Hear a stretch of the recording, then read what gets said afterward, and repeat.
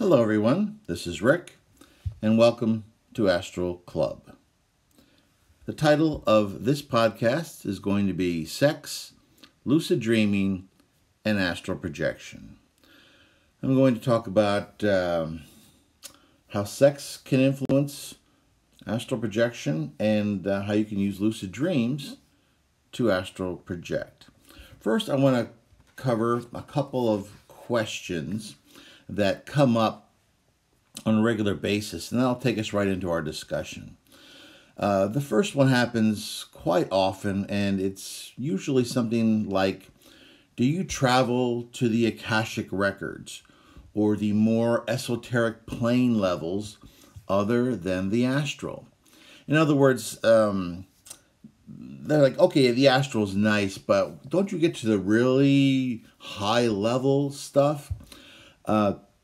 Yes, I have traveled to things like the mental plane, and there's absolutely nothing I could tell you about it in English. It's a very cerebral experience, and trying to explain it is difficult. Astral experiences can be difficult to explain in English.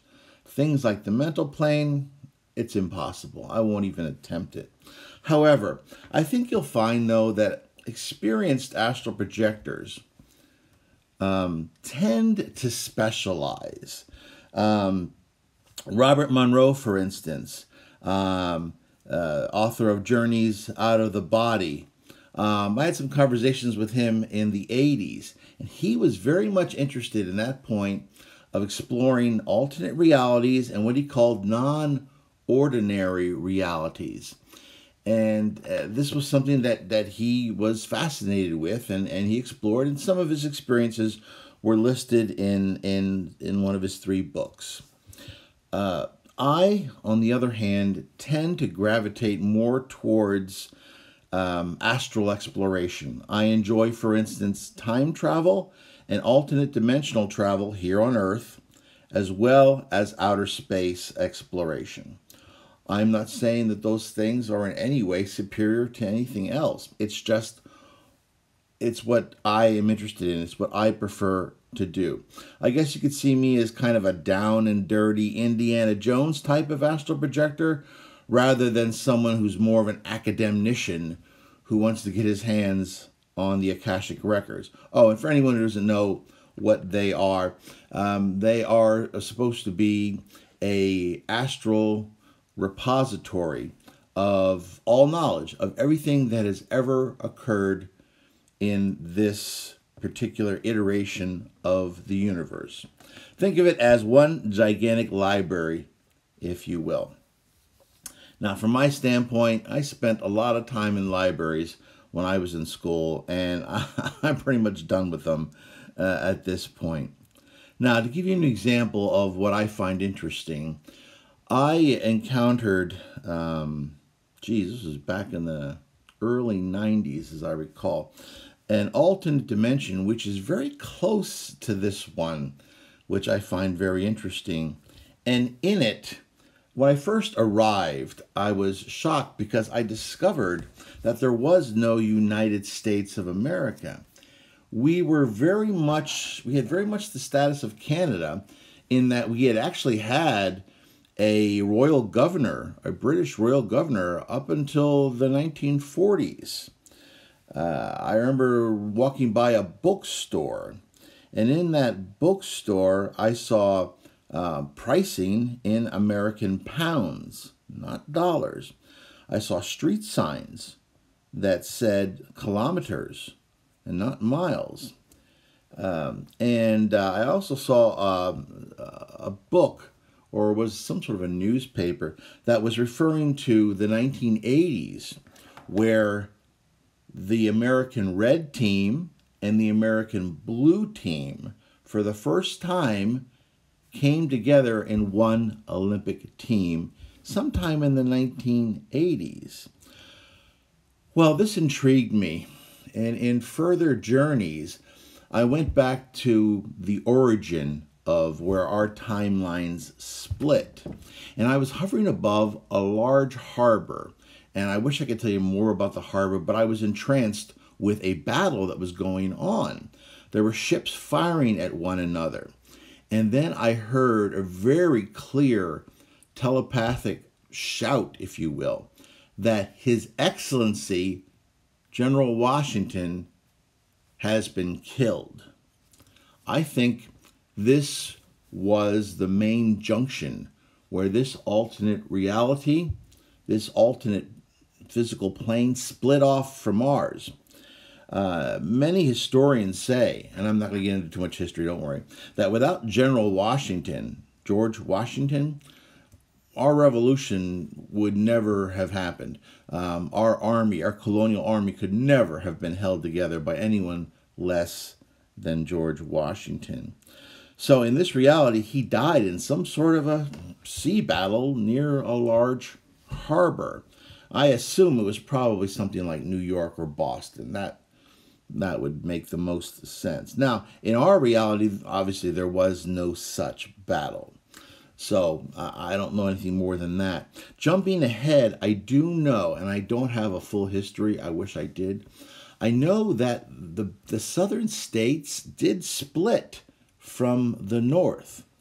And they became their own semi-autonomous state under British rule. I know it had something to do with trade, something to do with slavery. I do know, though, that there was no war. There was no civil war as we had in our reality. It was relatively amicable split from the standpoint of no one died. However, the two nations were quite at odds with one another for many years, which was why this joint Olympic team in the 1980s was such a major story.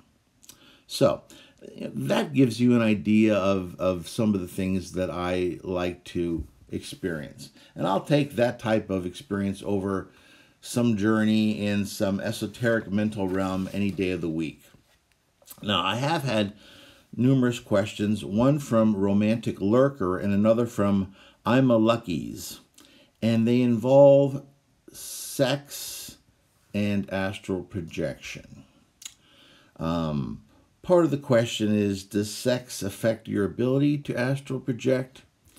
And then Romantic Lurker asks about, what about love on the astral plane? And I thought that was interesting because normally all the questions I get are just, what about sex on the astral plane? Nobody asks about love. So that definitely caught my attention. Now, sex in and of itself is a natural physical function. It's necessary for the continuation of our race and every other organism on planet Earth. It really, in and of itself, neither aids or subtracts from your vibrational level. It neither aids nor subtracts in and of itself your ability to astral project. Can it be, what is this association with astral projection? Can it be used to help astral projection? Well, I have discussed in one of my earlier podcasts the different ways that you can try to astral project if you're having trouble. And I talked about denying yourself food, denying yourself water, and also denying yourself sexual gratification. I could talk a little bit more about that. The human drive for sexual gratification is extremely strong. If you are denied, or if it is denied in the physical, it will try to exert itself in another way. And I know that when I was younger, and of course didn't have as much of a sexual outlet, I've heard stories of some people in middle school who had all kinds of experiences, but it wasn't me, I can tell you that. And I would find myself from time to time astral projecting with this strong sexual motivation. And it wasn't something that I had intended to do, but it was this drive that had propelled me out of my body, trying to achieve some sort of level of satisfaction that it could not achieve in my physical middle school body. So this is a very strong drive, and it can influence your abilities to astral project. Now, In Bob Monroe's book, Journeys Out of the Body, he actually mentions something that he saw on the lower astral plane. And I would suggest this was probably on the level of the astral that's about as low as you can get, right very, very close to the physical. And he saw what he called the human pile.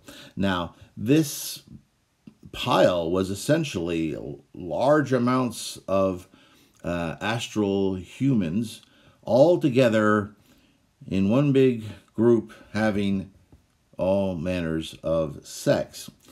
And it was something that he found, I think, weirdly attracting, but also very repellent. And he certainly ended up steering clear of that because it's a trap. However, what other forms are there? Is there love on the astral plane? Is there joining, which people have heard talked about on the astral plane? And I could say, yes, there is. I've experienced this twice on the astral. And after the first time, I wrote this little blurb, which I hope helps to explain what really is probably inexplicable. When you choose to merge true, loving soul energy with someone in the higher astral planes, you know everything about them in an instant, and they you. You experience every victory, defeat, pleasure, and pain that they have lived from their perspective. There are no secrets held back. For a brief moment, that seems to last for an ecstatic eternity. You become one being, complete and whole. When you eventually part, you never feel quite whole again. Now that, members of Astral Club, is true joining of soul energy on the astral plane. So this isn't something that I think most people would want to undertake pell-mell or without some very, very deep thought ahead of time. The first time that it happened to me, I was not expecting it at all. And I actually met the person that I had merged with, which is a whole nother story because they lived only a few blocks away. We had no relationship because in the physical world, our relationship would not have been acceptable. In the astral, obviously, things are very different. So that is an expression of how sex and how love is involved with the astral plane and how it can even be used to astral project. But I'd also like to talk about lucid dreaming and astral projection. Now, lucid dreaming, what is the definition of lucid dreaming and how is it different from astral projection? Lucid dreaming is simply being conscious in your dream. In a dream where you are conscious, you are the master of your universe. With perfect control of your will, you can add, subtract characters, scenery, dialogue, anything you want. You are the theater manager. You are the director. You are the producer of this dream. You have total control over the environment. You can do whatever you want to do. In astral projection, however, this is a whole nother reality. You can walk about and fly about in this reality, much like you can in the physical. But it is outside of your control because it is outside of you. So they're two very different things. To give you an example of a lucid dream that I had, I found myself in the backyard of my old family home, and there's a little forest behind that home. And there was a few people just kind of hanging around there, talking.